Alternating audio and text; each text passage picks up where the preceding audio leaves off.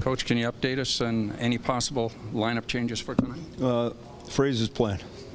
I think Leo's playing. I don't know what game time, but I think he's playing. He practiced yesterday. I just told him to take the morning off. Fraze has earned the opportunity here tonight, given how hard he's worked in his career, and specifically with the Marlies. Well, I guess, I didn't know who he was, obviously, when he came to camp. He's competed hard.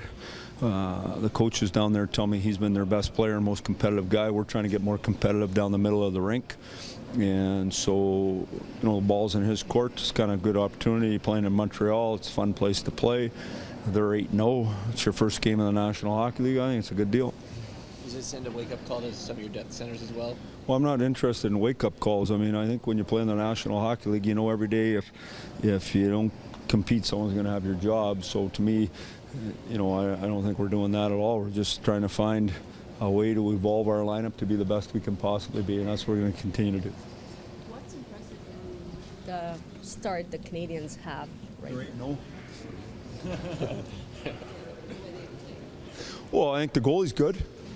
I think their first line right now is the best line in the National Hockey League right now with the way they're playing. They have left and right-hand shots in each pair on the back end. They move the puck good. You can trust all four centers. They seem to be playing hard as a group.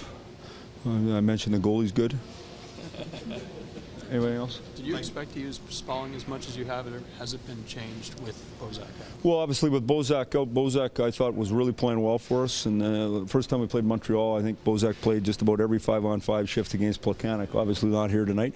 But everything about injuries, and especially to keep people, it gives you opportunity to find other people. So there's way more emphasis on Spalling and Kadri right now than maybe there would be otherwise. But the way I look at it is, if you play real good, you get to play. It's real simple for me. I don't spend a whole lot of time looking at the timesheets till after the game when someone asks me, okay, Spalling played this much. I just try to play the right guys.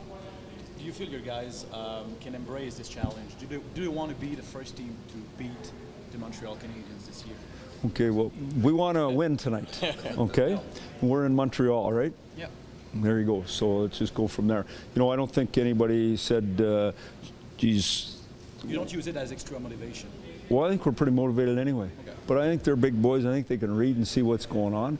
We played Montreal real well last time, if I remember. Carey Price stood on his head. Yeah. And so we got to make them do that again. They're obviously growing in confidence and have gotten better and better. And so we feel we've gotten better and better. Now we're going to find out tonight. Every time you play, you have a test and you find out where you're at. Why did you put Matt back with Dion when Jake went out? Because I felt it gave us two real good pairs. I didn't think that having Riley and Hunwick together, and then Dion with, I don't know who you're going to put him with, Polak or Harrington or Amorensen, was as good. So this gives me two pairs. Mike, are there major differences between the way your two teams approach the game, the style of game? You mean us in Montreal? Yeah. I don't know. You'd have to ask their guys. All I know is what the Leafs are trying to do. I think Montreal is a good team with a good talent base that has improved. I think they've done a good job with adding some of the players they did at the deadline last year. I think Bergey's done a good job with that. I think they're playing well. They got a few stars. Obviously, the goalie's one. PK, Markov's having a good year, but up front they have some kids that have really come. I think they're a good team. So I'm a big believer the better players you have and the harder you work, the more you have the puck. And then sometimes two teams playing exactly the same way, one looks different because one never has the puck and one has the puck all the time.